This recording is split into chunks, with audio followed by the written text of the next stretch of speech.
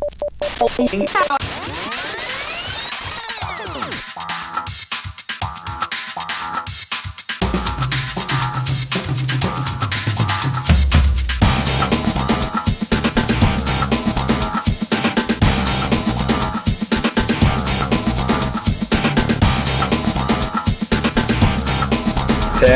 Start my Tick Studio. 7, 6. Start my timer 1, mics 1 and 2. 3, 2, 1. Tick Studio. Good morning, MCHS. You're watching MCTV News. I'm your host, Dominic Faust. And I'm Jasmine King. On today's show, we'll be taking a look at the final grade 9 pieces from last semester, including a look at the flood in the library, the grade 9 boys basketball tryouts, and Christmas fashions at MCHS. But first, our top story. Just in time for parent-teacher interviews on Thursday, March 5th. Here's a look back at the last round of conferences held in November. If you're lucky enough to never have attended one, reporters Mark Jesson and Liam Winfield are here to tell you what it's all about. These are the parent-teacher interviews. What exactly are they? Okay. We asked Principal Eistetter about his point of view on the parent-teacher interviews.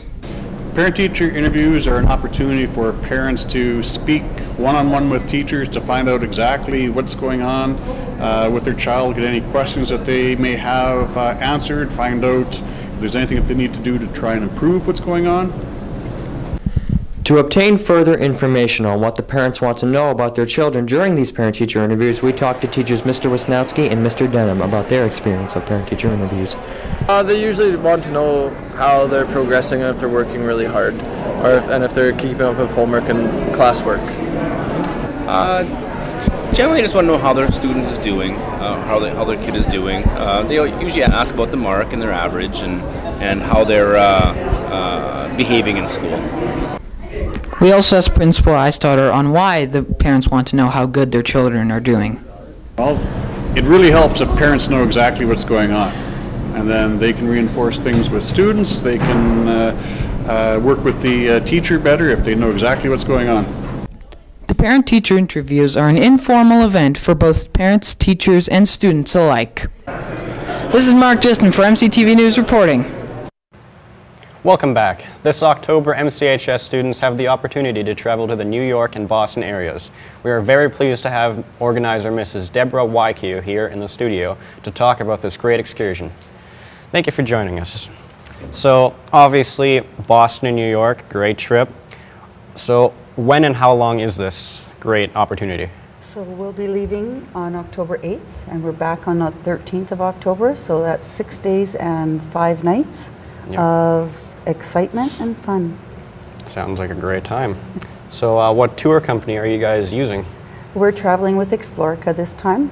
We've traveled with them before to other countries in the world, and they're very experienced. They're an excellent company, and they're providing us with a tour guide, so we'll have our own exclusive guide with us the whole time and take us far and wide. It's awesome. Why did you guys choose Thanksgiving over spring break? Well, we took Thanksgiving. It was a little bit less time, but the foliage, the autumn season is absolutely beautiful then, right? The leaves, the trees, everything there is very different from here. And so we thought we'd take in that experience. Yeah, makes sense. So what are you guys looking to see when you're at Boston and New York? Well, our itinerary is very, very full. So we've got lots of things. We start in Boston, so we're taking a look at, we're going to be climbing the Prudential Skywalk, where we'll be able to see the whole city of Boston and the East Coast, the ocean. We travel to Salem, Massachusetts, so we're going to be taking in the Salem Witch Museum there and the Boston Tea Party Museum. We'll be traveling from there to New York by coach, so we're having a very nice luxurious bus. It's not just a school bus. While there, we'll be taking in Times Square. We'll be going to Central Square for walking tours. We'll be taking in Rockefeller Center, Madison Square Gardens, the Empire State Building, Central Park, American Museum of Natural History, the movie, right?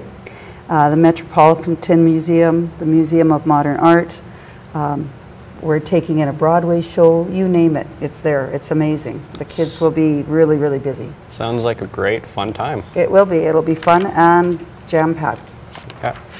And what is the cost that students can expect to pay? Well, at this time, it's $2,415, so $2,415. If they register early, there's a little bit of a bonus, but it's a tentative trip. We're waiting on approval from the school board.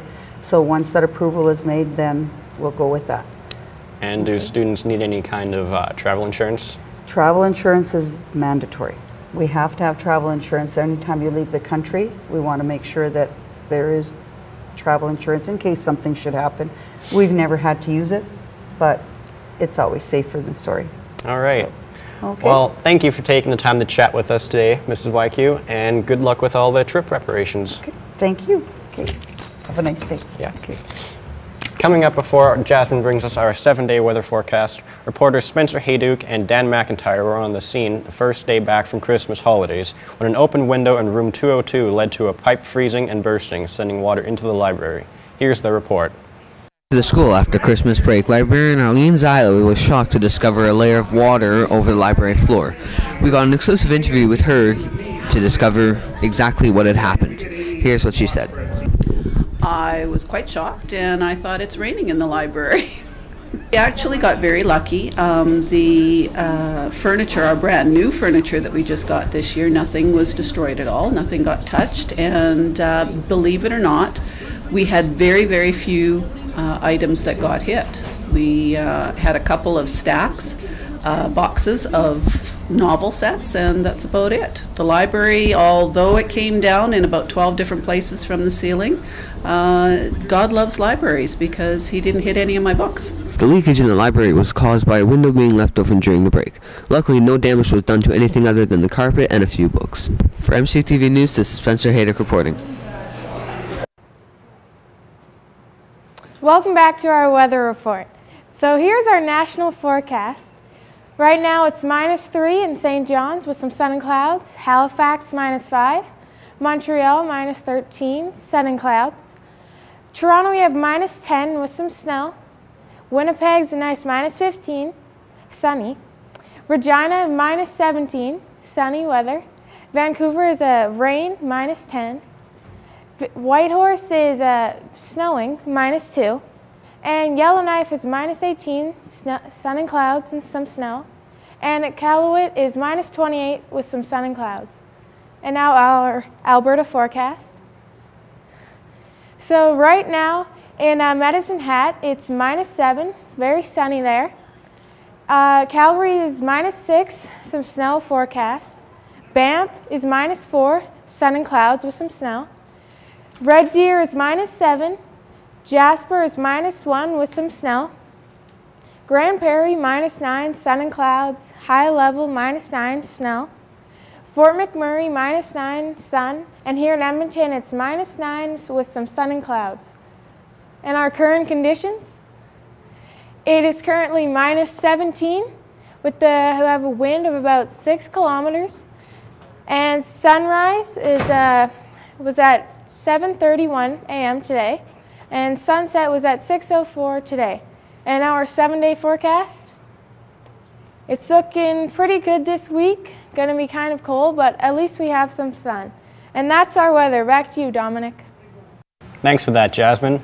Back in December, Grade 9 reporters Luke Zacharias and Devin Marsden went to talk to the students and faculty around the school to see what fashion trends were making the rounds during the 2014 Christmas season.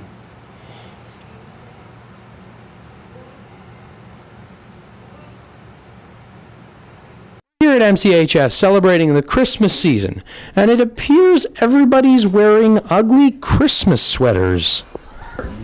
Well, ugly Christmas sweater day, I mean, as the name implies, you wear an ugly Christmas sweater, and I think it just kind of grew out of the fact that, ugly Christmas sweaters have become chic again. I love Christmas sweater day. Yes, I selected this sweater from a kiosk in Northgate Mall this year. They have an ugly Christmas sweater kiosk. If you want a really ugly Christmas sweater, I guess you could wear an Edmonton Oilers ugly Christmas sweater. That's really ugly. Well, I think my favorite always, you got to go with the traditional Santa hat. The Santa hat is is kind of a perennial favorite of mine. Especially with my head. I think they just wanted to spread like cheer and things, so they just made the hat so they can feel happy. One of the questions we asked when we were interviewing was, where did the Santa hat originate from? Santa Claus? We think it's from Santa Claus. He lives at the North Pole, man. Like, you need fur and a really warm hat, man. Like, what was he going to wear, white? Imagine the elves trying to find him if he wore nothing but white. He's got to wear a bright color so they can catch him on the snow line. I mean, come on. Like, and you went neon yellow had already been taken by the 80s, so he decided, I'm going to wear red. And that's, I think, how red came about as Santa Claus's outfit. And that's a scoop on Ugly Sweater Day, where students and teachers seem to enjoy dressing up in unusually ugly Christmas sweaters. For MCTV News, this is Luke Zacharias reporting. Here are your MCHS announcements for Thursday, February 26th. Parent-teacher interviews will be held a week from today on Thursday, March 12th from 5 to 8 in the MCHS gym. Take this opportunity to meet with teachers about progress in various classes. The first meeting for the 24th Annual Roger Champagne Memorial Bike Trip will be held on Monday, March 2nd at lunch in the Media Lab. If you are interested in cycling from Lake Louise to Jasper this May, be sure to attend or contact Mr. Radestein for more details. Want to go to Boston and New York this October? Contact Miss Wyke in room 109 to get registration forms and more info about this amazing opportunity. MCHS Open House will be held on Thursday, March 12th from 6 to 8 p.m. Take this opportunity to see all that the programs at Morinville Community High School has to offer. All are welcome. Miss any MCTV News episodes this year? Log on to www.battistine.net to see our digital archive, which includes episodes from the last 21 seasons. Get your fill of MCHS news, weather, and sports. Stay connected with all the events at MCHS by logging on to the school's website at www.mchs.gsacred.ab.ca, following us on Twitter at MCHS Wolves, or by searching the hashtags MCHS or MCTV News. And now, a quick look at MCHS sports. The MCHS cheer team was in competition in Red Deer. They had great performances and placed first in the small varsity category, achieving their highest scores yet. Our curling teams were also in action this weekend, with the girls placing second, losing in the gold medal match to Westlock, and the mixed team placed fourth, losing in the bronze medal match against Slave Lake. The senior basketball teams were at the East Glen tournament. The boys played well but struggled in the win category, only beating Beaver Lodge in their final match. The girls secured a first-place standing in the zone by beating Parkland Emmanuel Christian Academy in the final to win the entire tournament. The grade 8 and 9 basketball teams hosted their home tournament on the weekend, with the girls taking home the bronze medal, beating Devon 66-31. The boys took silver, losing by 26 in the finals against Greystone from Stony Plain due to 3 starters being out of the lineup. Speaking of grade 8 and 9 boys basketball, here's a piece done by Matt Hahn and Dawson Arkand about the team at the start of this season. In the beginning of basketball season, we went to watch and cover the grade 9 boys basketball team, and we asked them how their season has gone so far. It's been pretty good. We won our first game. I think we've maybe lost a little more games than we've won, but it's been pretty good so far. I think our season's gone pretty well so far. You know, we already have a couple of wins under our belt from that tournament and from our exhibition games. So, I think it's going pretty well. We're working really well as a team. I think we've worked really hard. We had some pretty good results, and we're competitive all the time. So I'm actually quite proud of the success that we've had so far. We also asked them why they like playing basketball. It's getting some exercise. I get to know some other people in the school. Just think the sport's fun to play too. I love playing basketball because it's a very fast-paced sport, and you get to know a lot of your teammates very well. And yeah, I just love it because you get to be able to like run as far as you want while as long as you're in the court, and you just have to get to have a lot of fun with all your teammates. And we asked Mr. Denham, does he like coaching boys basketball? I do. I like seeing the growth in the players on the basketball court, as well as just learning to become men in life.